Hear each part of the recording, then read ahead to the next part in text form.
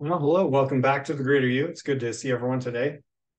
As we have been talking about the last few days, we're working on walking through our model of the 7 areas of wellness.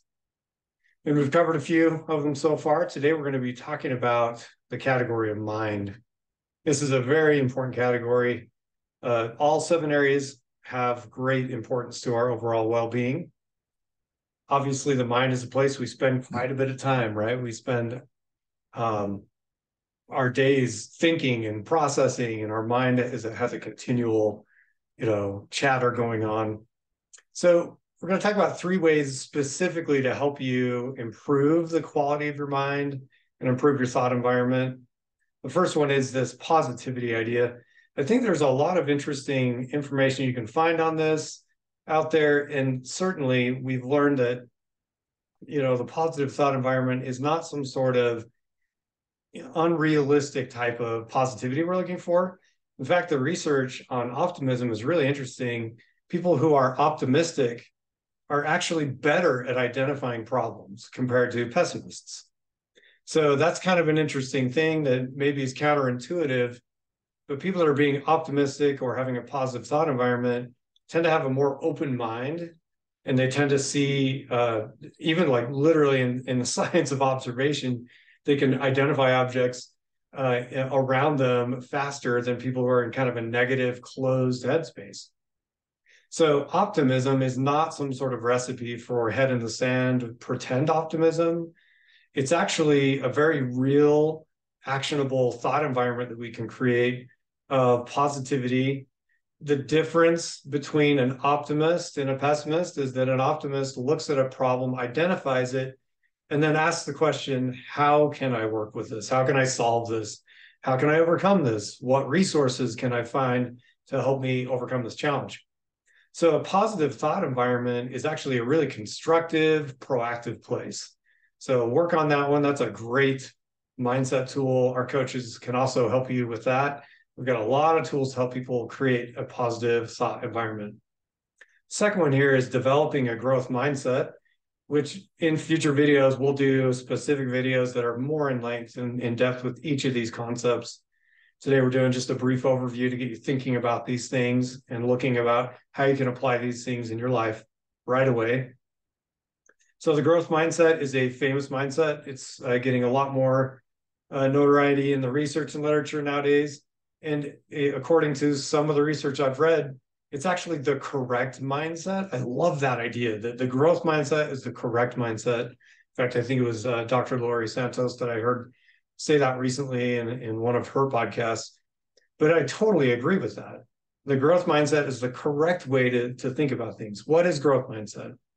Growth mindset is taking a look at things from the position of what can I learn from this situation?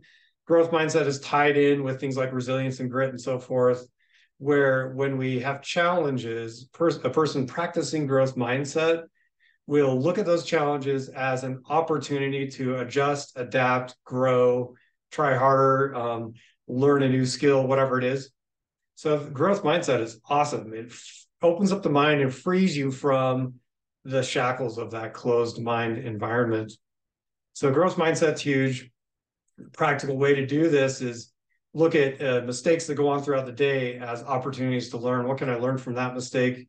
What can I do to adapt? If you get a bad report from a boss or something, what can I do to improve and take that and put some action to it?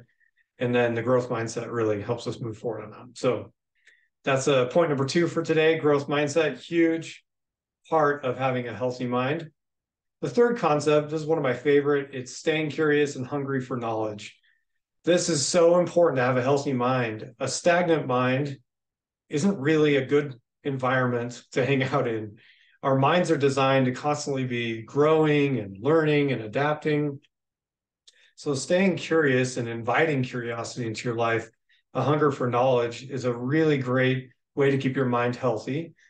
If you're in a lull or in a doldrum, go find some interesting books, do some research, see what kind of book list people are recommending, load up your Audible or whatever, and start listening or reading books. I actually recommend reading as well as listening. I do both. We all probably do a whole lot of Audible. and other things like that to, just listen to books because we're all so busy. But staying curious and hungry is really also a very helpful thing for your overall mindset and well-being in having a healthy mind. So stay curious, stay hungry, look for opportunities to learn, grow. Professional conferences, pick a topic you're curious about, look for it, sign up. Someone's got a webinar on it. If not, I'll make one for you. And, get curious about stuff and go out there and find the information you're looking for. Obviously, in today's day and age, when you're working your curiosity and hunger for knowledge, doing some fact checking. Even with this video, I invite you to go check out the research on all three of these concepts. You'll find there's a host of good research on this stuff. We're not blowing smoke. We're telling you facts here that really do help people have a healthy mind. But, doing some fact checking is a good idea with your curiosity and hunger for knowledge.